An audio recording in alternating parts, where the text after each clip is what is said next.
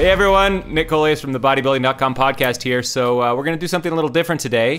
One of our regular guests, Kaleb Redden, is appearing on the current season of the Titan Games on NBC. Yeah. So after every season, or after every episode that he's on, we're going to have him on to do a little recap where we can get his response, talk about what happened, and, you know, maybe watch some cool replays, stuff like that. Heck yeah. And he made his first appearance last night. You can go watch the highlights on the Titan Games channel on YouTube or wherever else you watch things. Yep. All right, so first things first. How are you going to be able to handle the knowledge that forever and ever you're going to be known as the guy that The Rock said is better looking than Chris Hemsworth? Man, dude, when he said that, I was like, "How? Somebody please record that! Somebody please!" Kaleb is called Doc Thor because of his movie star good looks. He looks just like him. It's actually like he does not look like Chris Hemsworth. He doesn't. He's better looking than Chris Hemsworth. Chris will love that. Fair enough. Was that a surprise to you, or did you see that coming? No, I didn't. I mean, The Rock's got a really good sense of humor, and he's one of those guys that likes to poke fun at everybody, you know? He makes little comments all the time that are just snide remarks that are hilarious, and so I was expecting him to do that to me, you know, make fun of me, but he did. Instead, he made fun of Chris Hemsworth, which, I mean, I feel like now the truth is Chris has got to defend himself, and he's got to, you know, fire back. So Chris Hemsworth, kind of headed what's up, that man? way. Where you at? I mean, I'm wondering if there's going to be an appearance later in the season, perhaps, where he you're going to have show Thor up, be man. Thor. So the name great. of the episode, at least on the NBC app where I was watching it, was The Rock Meets Doc Thor. That was the name of the episode. Gosh, like, so, you know, I still have some hope that they're going to cast you as a villain or as a heel or something like that. But so far, it seems like you're being portrayed in a pretty positive light. How did you feel? Were there any surprises? No, it was great. Like I was really thankful to the producers and, you know, obviously to The Rock and to NBC for portraying all of us in such a positive light. I mean, they really are doing a good job of, you know, of making average folks look like, you know, Hollywood movie stars and you know, bigger than life kind of characters. So I was really grateful. I thought they did a great job. I was happy that of all the crap that I said, out of all the times I was there, that they didn't catch anything too stupid. There's still plenty of opportunity. Yeah, there's plenty of room for me to put my foot in my mouth. All right, so you were taking on this guy who's a professional opera singer. Yeah, Michael. He's clearly strong, muscular guy, but spoiler alert: the hammer of Doc Thor fell on him pretty early. It was that first event. You came out of the gate hot. I was ready to rock, ready to roll, and the truth is we're about the same size. In fact, I think he might actually have me by a few pounds. He's a strong guy. And I don't know what his numbers were at the combine, but I felt like they were trying to set us up with the people who were there, you know, from the central region, the guys that we had in the central region. They were trying to put us together with people who had similar numbers and size and stuff. So we were relatively, you know, anatomy-wise, we were relatively similar. But I moved pretty quick, and there's no way to prepare for something like that chain link. I mean, you're literally climbing up 15 feet in the air, you know, perpendicular to the ground with someone else chasing you and fighting for the handholds and the chain links moving and swinging. And like, there was nothing like that I've ever done before, prepared for. I had no idea how it was going to go. But when the gun went off, it was just like move with intention as quick as you can. And, you know, it went my way. And then it was really fun when I hit that platform to grab those chains and pull on those chains. Like, that felt like home. You know, I've thrown a lot of chains on drilling rigs, and that felt like home. So that made me feel more comfortable.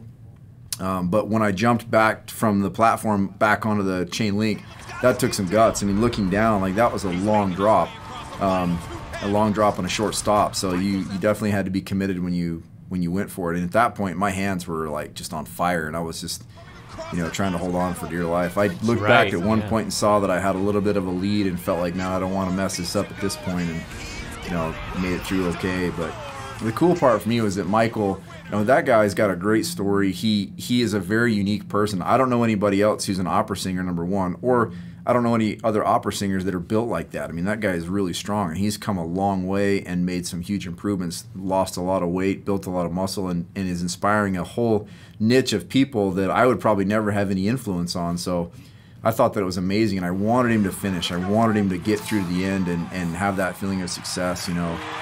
He's going to finish. There you go. Atta boy. Finish it! Kind of as we talked earlier, like, they became friends. You know, we're competitors, but we're rooting for each other too. So it was cool to see him. And The Rock stopped and he was like, "Hey, Rock."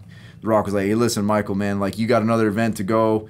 He's like, "This one's over." He's like, let's let's get you down from this chain link. Let's get you moving on to the next one, get you ready to go, because we had another event to get after. And so, yeah, he's got a heart of a lion. Yeah, let's talk about that other event. So as far as I can tell, it's just like you banging your body against a pipe.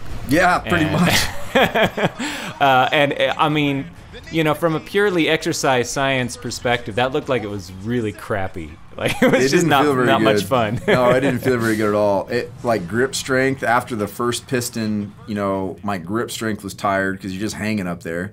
It's like, a big bar. It's a surprisingly thick bar. It's not like a chain link fence, which also wears your grip out. Yeah, it was like doing a deadlift. It was the same kind of motion as doing a deadlift, but like a ballistic deadlift, like a, I don't even, maybe like a power clean, but you were hanging instead of pulling it from the ground. So yeah, it was taxing. And your lats, man, I got down and my lats were on fire. In fact, I had tore my, in the chain link, I had smacked my knee, and my knee was huge and swollen and bruised. And I got a pretty crazy picture of that, a big hematoma. And then on that kick out, I had torn a lat, so I had a bunch of bruising forming, and I felt it when it tore. I felt it when it tore, and I was like, oh, no, I could tell it wasn't terrible, but I was like, that's gonna hurt. That's gonna leave a mark. Yeah, I guess looking at it, that would be a good move to tear a lat on there, wouldn't it? It definitely hurt. And, you know, you get tired, you get fatigued, and that center piston was a lot higher. You know, it's like a hydraulic pump, right? So, like, I was kicking. I felt like I was kicking just as hard, but man, that thing was hard to move. Right. Tough. Yeah, the first two seemed like they went pretty quickly, but the third one was just not budging. Michael never made it to the third one. It was kind of fortunate for him, honestly, because that thing was just not given, man. No, it was definitely hard to move, and it lasts a lot longer than it. Like those events last a lot longer than what they can show on TV, right? So like I don't know how long we were up there, but I'm sure it was over 10 minutes by the time both of us had gotten to the middle and were done. So. It took a while. You're up there kicking and hanging for a long time. So yeah, and that got me thinking also about footwear. I imagine that picking the right footwear could give you a serious advantage in a bunch of these events. If you had a pair of climbing shoes on that fence, or if you had a pair of Chris Gethin style, big old army boots, and you had those on that second one, wouldn't that have just been a huge advantage? Yeah, man, that was like one of the things that made it so difficult. I walked into the arena for the first time to look at what we were doing, like. Okay, this is what we're going to do today. Never prepared for this in any way, shape, or form, right? So they told us at the beginning to wear athletic shoes that were all black, right? They didn't want any logos and stuff. So that's hard to find anyways. And then, like, if you had a couple of trial runs and understood the biomechanics of it, right? But, you know, all things were created equal. It was like, here you go. This is what you're going to do. Here are the rules. Ready, set, go. Right, yeah, and speaking of ready, set, go, to get to the third event, so you won the first two, and that put you on Mount Olympus, where you were facing off against somebody who had done that before. Yeah. And I'm assuming you had not done that particular gauntlet before. Yeah. And to make it worse, you were going up against an all-time NFL great, Joe Thomas. Oh, man, NFL great. That dude is literally the Iron Man. I think he made it through his whole career without missing any snaps. I mean, you know, no penalties on that guy. Like, he's a living legend in the NFL. Right. It's amazing. Yeah, and from the start, again, you looked like you still kind of had the edge out of the start. I thought, you know, maybe he can do this, and you held a lead for quite a while. Did you realize that you had a little lead again? No, I didn't. I couldn't really tell. I mean, it's really chaotic. There's lights and fire and the crowd, and like you're really just trying to focus on something that's unique that you've never done before, right? Like flipping the box was okay. I could tell, like. You know, we're neck you and can neck see on the things blocks. at that point. You're not crawling through a tube. But once we hit that, you know, that upper hand like shimmy pole thing. Yeah, kind of climbing monkey bar handles. I didn't know where he was, but watching it last night, I'm like, man, that guy's arms are so long. Like he just was like, and he's done. And then he picks up that pillar. That thing was heavy. And going up that, all I could think of was just don't slip, right? Because there's just these tiny little bricks. Like don't slip. I got to the top and started throwing chains, and at that point, you know, we were 30 feet in the air. We have a small platform. I couldn't really see him. There's bridges falling down, like trying not to. I could see the ground. I didn't want to fall. So jumping over things, moving stuff, like I just kind of lost track of where he was at.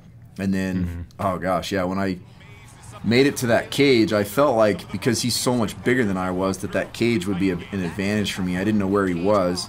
And then watching it, I just barely had an edge when I jumped over that bridge and made it into the cage. So I think I had an advantage there. But once I got down to the bottom and grabbed that ball, holy crap, that thing was, oh man, that was heavy, and I was gassed. Like my lungs were on fire, my legs were on fire. And I think at that point he had the mechanical advantage because he could stand up and put it over his shoulder.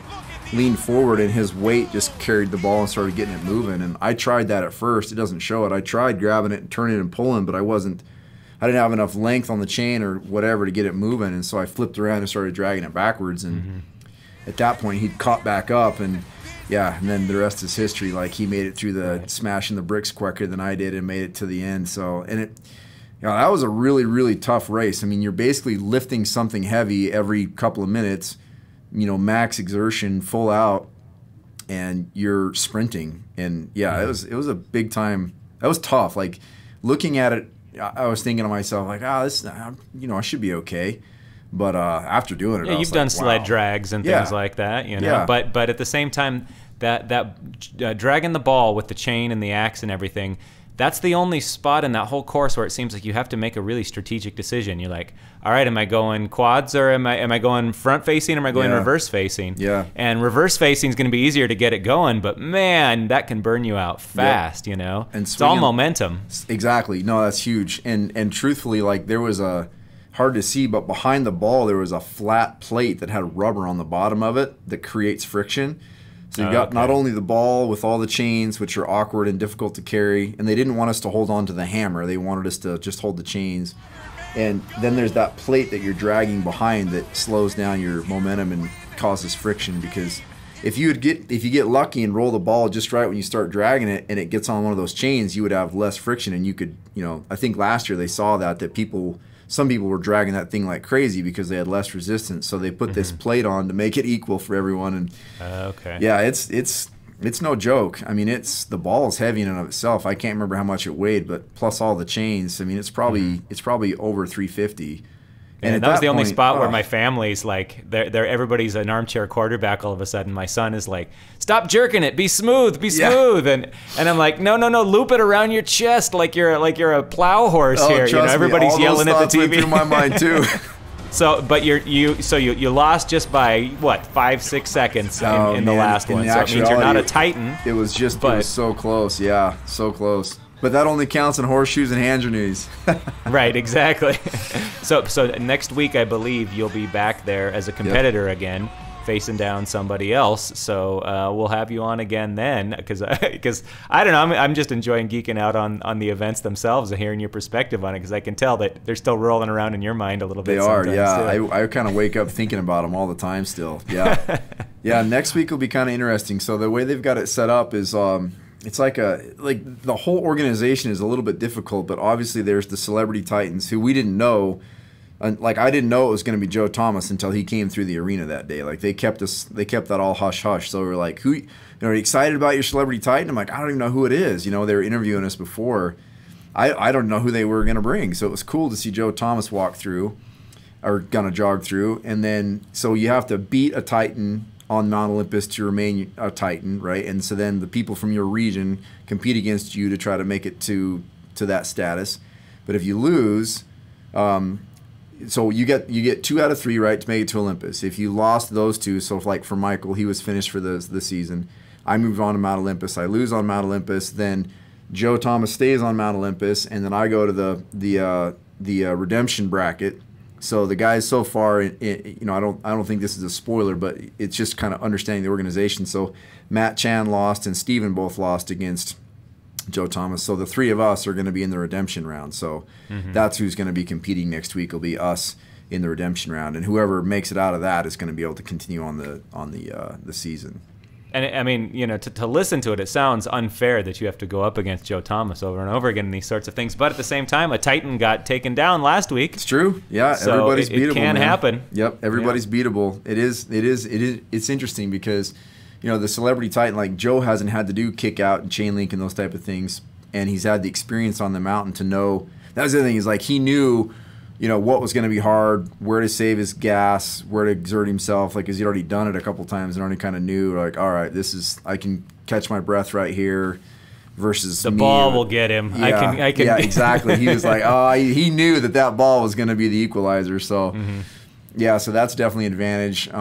And the filming, like, you don't know it watching it, but all of those events happened on different days, and some of them didn't. Some of them were on the same day. So, like, some of us were going back-to-back events, and other people had a day in between to wait. you know, and recover. And so there's a lot of variables that go into it that you just don't see. You can't see because it's, you know, it's TV, right? So all those things make it, you know, even that much more interesting for the people who've lived it. For sure, for sure. All right, well, we're looking forward to having you on again next week. Let's do it again soon. Heck yeah, man, I'm excited. All right, Kaleb Redden, look for it on NBC.